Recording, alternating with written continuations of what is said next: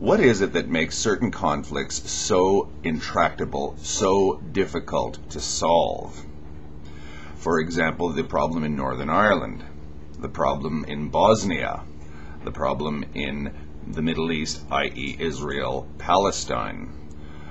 What makes these conflicts so difficult to eradicate? The normal response is, well, it's that person's fault. It's those bad people are perpetuating this. We're the good people. We're defending ourselves. We are the victim. They are the perpetrator. We are the conquered. They are the conqueror. We are the persecuted. They are the persecutor. Now, the problem with that is, generally in situations like the ones that I've mentioned above, everybody believes themselves to be the victim. Everybody believes themselves to be the person who the side who's been hard done by. Everyone believes that they're occupying the moral high ground, although they will admit to committing gross immoralities, but they generally say it's a question of survival. We have to do immoral things. We have to fight dirty because it's us or them. In other words, it's another way of not taking the blame for the situation. Those bad people are forcing us to do things that we would rather not do. We have to do this in order to survive. We have no choice. This horrible conflict has been visited upon us by these other people, and they're bringing out the worst in us. If they stopped doing what they were doing, we wouldn't have to do any of this. Now, the problem with that kind of thing is both sides see things this way. It's just that they disagree on whose fault it is. Very rarely in a conflict like this does one side say, yes, we are the perpetrators, we are the bad people, we are the ones who started it, and we are the perpetrators, we are the oppressors. It's they who are the oppressors, those bad people. Now, provided these sorts of things are confined to places like Northern Ireland, Palestine, Bosnia, any number of other places, looks like Iraq may be heading in that general direction. Provided they're localized, they only really, and this is not to belittle them, so long as they can be contained, it only makes the people locally miserable. Okay, the Ulster problem is generally confined to the people who live in Northern Ireland. The Bosnia problem is generally confined to the people who live in Bosnia, etc., etc. The problem is, this kind of tendency has shown signs of going global since 9/11. Each side now is starting to look at each other and say, you are out to get me. You are cornering me. You are limiting my options in my means of dealing with you because you will strike at me without any warning. I don't really know where you're going to hit me next, i.e. that's the Western sense of fear of terrorism. And we all know the number of conspiracy theories and that kind of thing that are prevalent in the Islamic world. Each side is demonizing each other. I'm not going to say that the West isn't demonizing the Islamic world. Just look at any of these disgusting videos that you see on YouTube all the time vilifying Islam. Okay, like just singling out Islam, vilifying it in the most repulsive, semi-pornographic way. Of course that sort of thing is happening on this side. But, having said that, what do you routinely read in the newspapers of the Islamic world? What do you routinely hear government ministers in Iran saying? This kind of thing. I don't think that the Iranians quite grasped what they were doing in around 1979, 1980, when they started to routinely refer to the United States as the Great Satan. That, to me, was the first religious-based one that I'd seen. The United States and the Soviet Union generally vilified each other, but generally it was an ideological thing. Communism is bad, capitalism is bad. But now, when you take a country and say it is Satan itself, like the Iranian government was the first one to do this, in my estimation, and I'm not blaming them for this.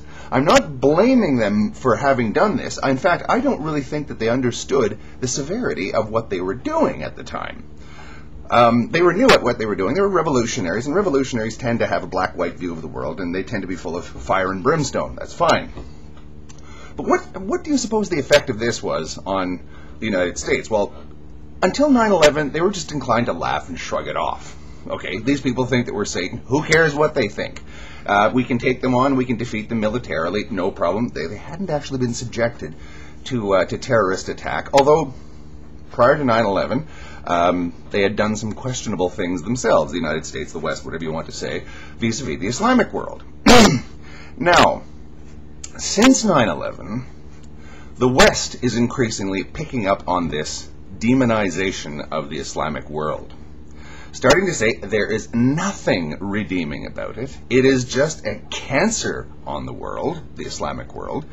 It's an evil ideology bent on crushing us. Well,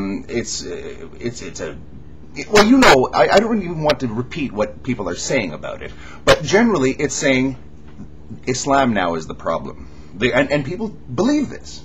Okay, people believe this. I'm not saying that it's just hysteria or it's just nasty people. There are actually some fairly thoughtful people out there that really are starting to say Islam is out to get us, and it wants to change us into something that we don't want to be. Now, of course, that's precisely the way the Islamic world, or many people in the Islamic world, have viewed the West for a long time.